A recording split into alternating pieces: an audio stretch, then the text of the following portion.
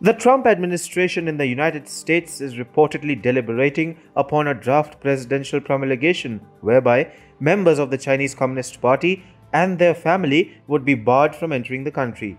If brought into effect, the draft order would pretty much be a sweeping ban by President Trump against close to 92 million CCP members from entering the United States.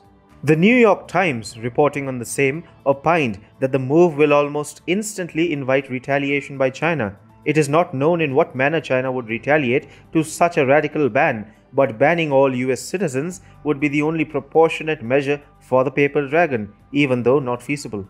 The draft under deliberation at the White House, if turned into a reality, would effectively ring the death knell for US-China relations, which are in any case witnessing a downward spiral since 2018, which many are referring to as a trade war between the two countries. The same proclamation could also authorize the United States government to revoke visas of party members and their families who are already in the country, leading to their expulsion.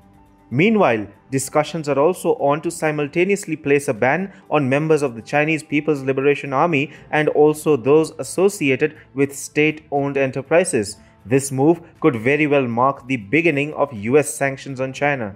US Secretary of State Mike Pompeo, when questioned about the same, said that the Trump administration was looking at pushing back the Chinese Communist Party. He added, "We want to make sure we do it in a way that reflects America's tradition, and there are lots of ideas that are under review by the president and our team." Similarly, the White House press secretary said of Trump at a briefing, he has not ruled out any action with regard to China.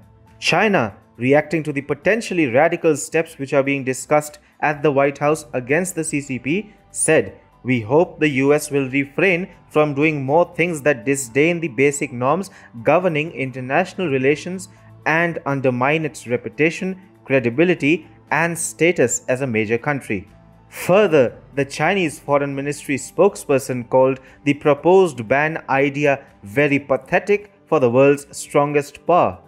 It must be remembered that members of the CCP, like communists all around the world, pretend to be averse to money making in their own country in order to fool the people, while also having large-scale interests abroad. Same is the case with members of the CCP, many of whom visit countries like the US regularly and whose family members have either settled or are aiming to settle in the States.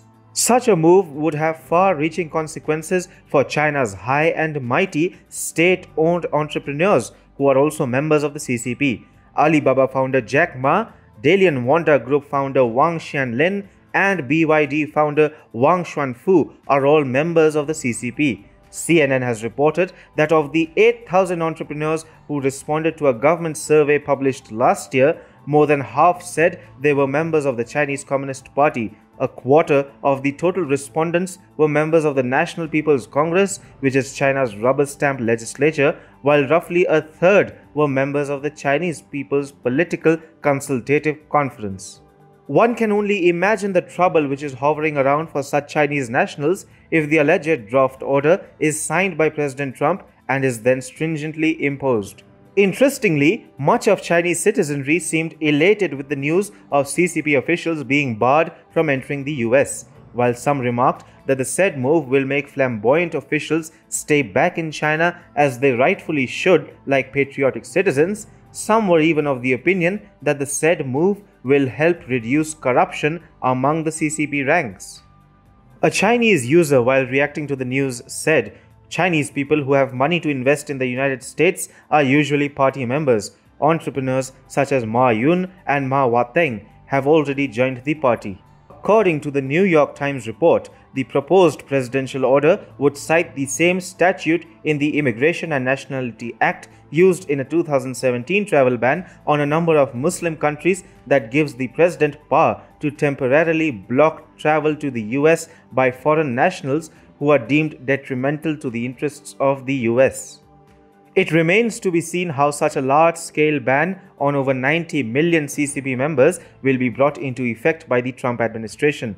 The technicalities aside, the move is sure to infuriate China, which cannot possibly ban all US citizens in its attempt to deliver a proportionate response.